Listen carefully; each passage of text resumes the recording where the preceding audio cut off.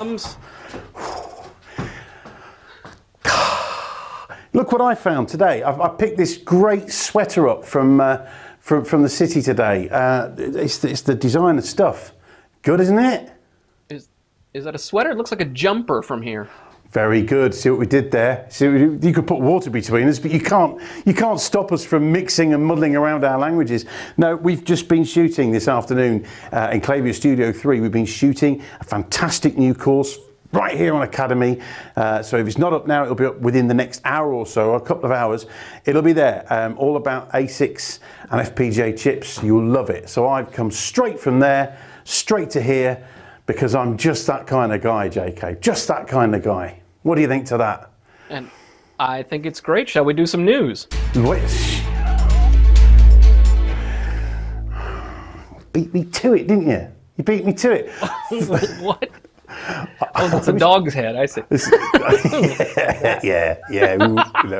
Not responsible for that. Is that an orangutan watching TV? I can't see. Yeah. I see that's a dog's ear, not an orangutan's arm. It's an orangutan. No problem. You can't teach an old dog new tricks, as they say. Well, you can, because this first piece is it's a quick lesson on DVLED.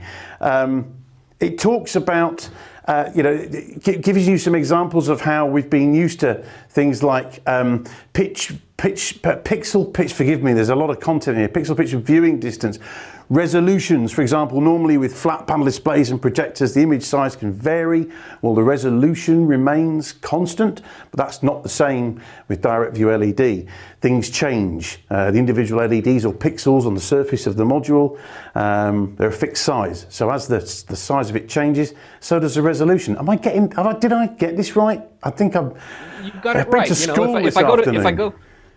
If I go to the electronics store and I say I want a 4K TV, that's roughly about 4,000 pixels wide, 2,000 pixels tall, and I can get that as 30 inches or 50 inches or 75 inches or 80 inches. You know, the pixels get bigger and smaller to fit the 8 million pixels on a single display, right? With direct view LED, what we're talking about is the pixel itself is a defined size, right? And you'll see that in the pitch, right? We'll say, oh, I have a 2.5 millimeter pitch. I have a 1 millimeter pitch. That's basically how big are the pixels. And so if you have 1 millimeter pitch and you want a 4,000 pixel wide display, guess what? It's going to be 4,000 millimeters wide. That's it, full stop. If you want more resolution, you get a bigger display. You want less resolution, you get a smaller display. Now, of course, if you need to change size while keeping your resolution, well, then you look at different pitch displays. Maybe you get a 1.25 millimeter. Maybe you get a 0.75 millimeter, etc. But it becomes one more item to be flexible about. And you have to think about this when you're thinking about your viewing distance, right? Are you building something that's going to go on the wall at a retail center where somebody might be 10 feet away looking at this thing?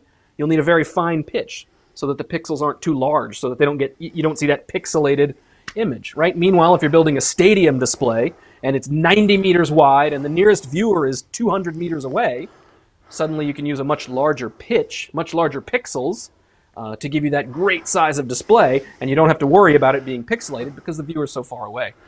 Thank goodness this is all being recorded so you can go back over the archive, get your pen and paper out and go back and make some notes. Because somebody just pulled the ripcord on the back of you there, Justin, which is fab. We love it when you do that. Whoa. It's a good article, and there's other considerations to do with the pricing and cost considerations.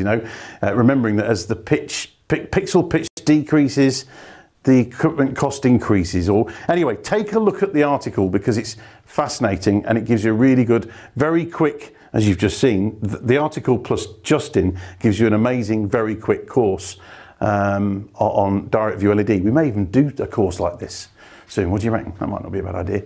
Why not? Why not? I apologize for my strange accent to you, Matt. I'll try and speak more slowly. No, not at all. No, listen, I'm in the minority here. It's fine. It's great.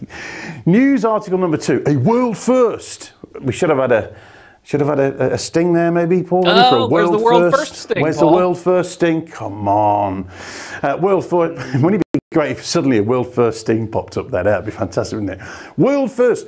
Moss. You thought Moss was bad, right? Wrong. Moss is not bad, is it, Justin?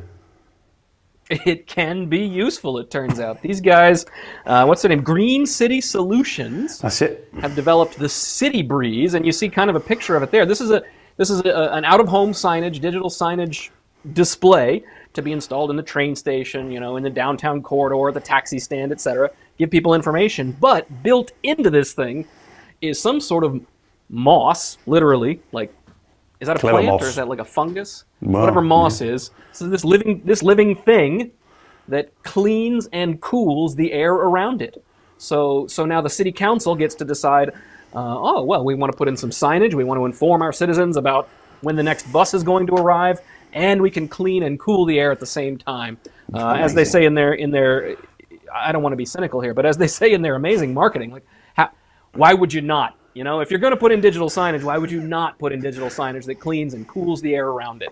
Why not? And it's also really helping to tackle the problems that are currently all over the world, really, of air pollution and rising urban temperatures. So, you know, there's a real green pitch to this. Crikey, you can come over to any garden in the UK and take as much moss as you like, and nobody's going to complain. But yeah, it's really having it's designed to have a massive impact on air pollution. It's a bit of an innovation, really, in clean air generation. They claim that this unit here has the capacity to filter, and I am going to read this, 1,400 cubic meters of air an hour, which is pretty impressive. And you think they're going to increase this now and have lots and lots of them all over the place, 150 of them going out this year, apparently. It's amazing. Check it out.